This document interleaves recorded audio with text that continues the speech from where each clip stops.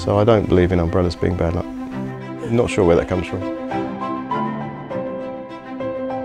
Well, I was a fiddler. As a child, I was a fiddler. I would take things apart, put them back together again, make things, interesting things. And it's enabled us to survive because niche markets is where the vast majority of small manufacturers are in. And if you can't adapt to new markets quickly, then you struggle.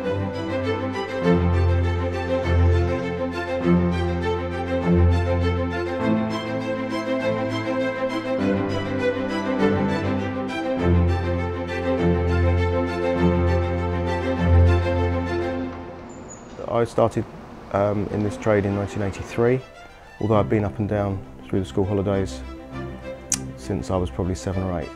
We are the Cinderella accessory, and it's so true.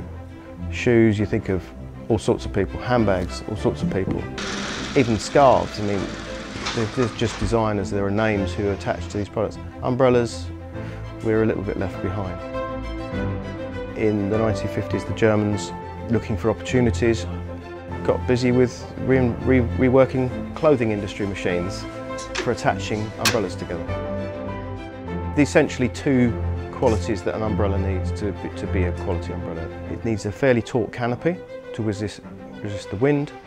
And the second thing is quality of thread, quality of attachment is so important, because if the thread gives out and one of the tips, the rib ends, gives out, then the rest of the structure is under strain.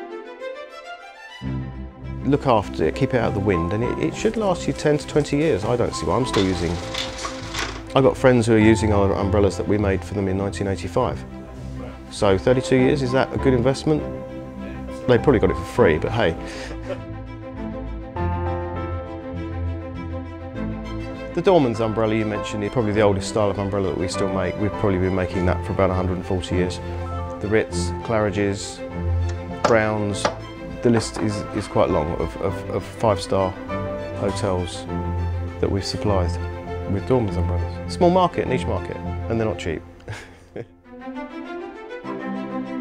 I think if umbrellas were unlucky, then